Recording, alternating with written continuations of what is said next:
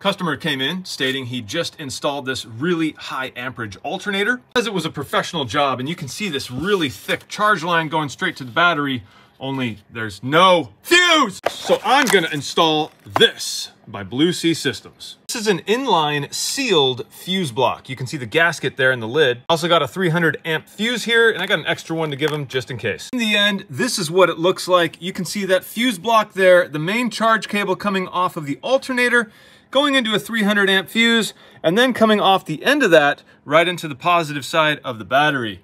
All good now. All right, and the only question is, what do I charge for something like this? Comment below, let me know.